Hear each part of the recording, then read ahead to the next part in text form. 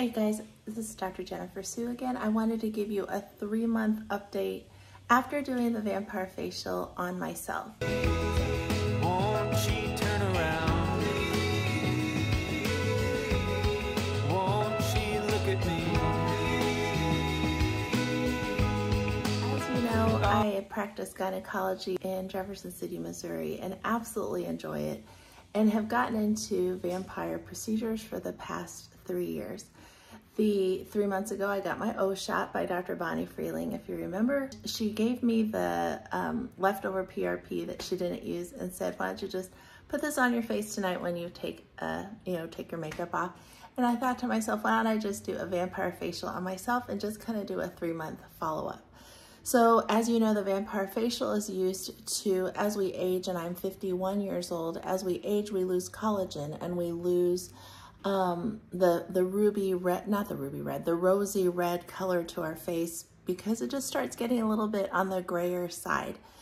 So you lose that kind of radiance, and the PRP that we use from our own bodies stimulates collagen production by sending out our stem cells and growth factors to those areas in our face that have lost the kind of that really pretty rosy hue that we have as children and young adults.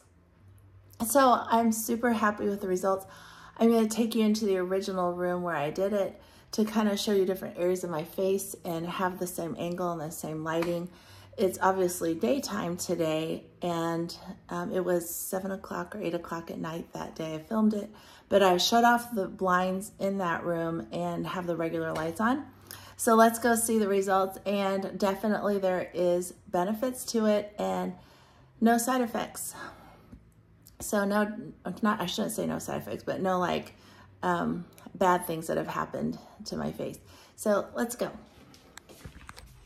So this is the original room, and I did the vampire. There's our centrifuge, but I had put my phone up on here and did the vampire this way. So that's how I did the whole thing. So right now I don't have any makeup foundation on my face at all. And I just did my eye makeup this morning. So you can still tell that I still have my natural freckles and things like that. And I have a little bit of sun damage here. But overall, I love, and this is like the worst lighting. This is like really harsh fluorescent lighting. I absolutely love the radiance that the vampire facial produces.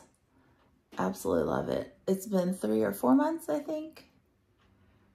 So I highly recommend the vampire facial, and you just want to make sure that you're doing the vampire procedure by a person that belongs to the Cellular Medicine Association, because that's a standardized procedure on how we do it. And so you're not getting someone that's just putting PRP in the face. And I use Skin Pen, which is the microneedling device. Let me show you. So we use Skin Pen.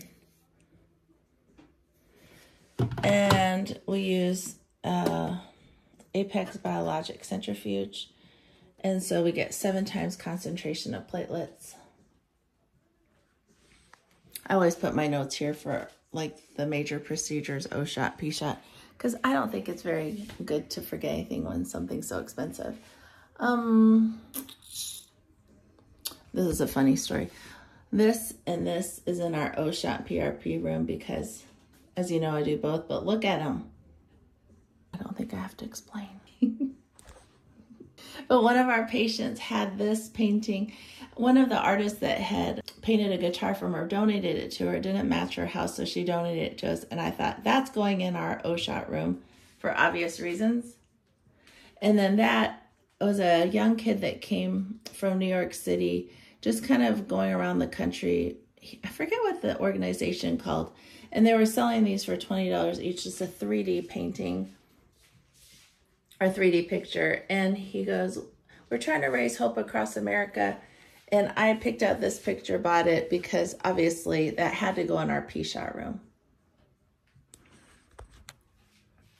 So I'm hoping, if you're thinking about doing the vampire procedures, that number one, you get with someone that belongs to the Cellular Medicine Association.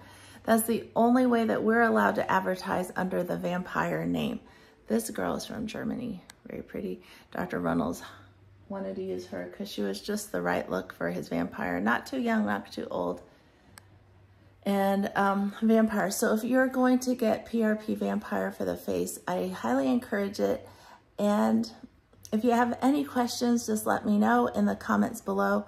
If you give this video a thumbs up, it really helps the YouTube algorithms and it helps us out a lot. And also please subscribe. Or you can give our office a call. I'll leave our office information down below if you'd like to schedule a consultation or appointment. Thanks.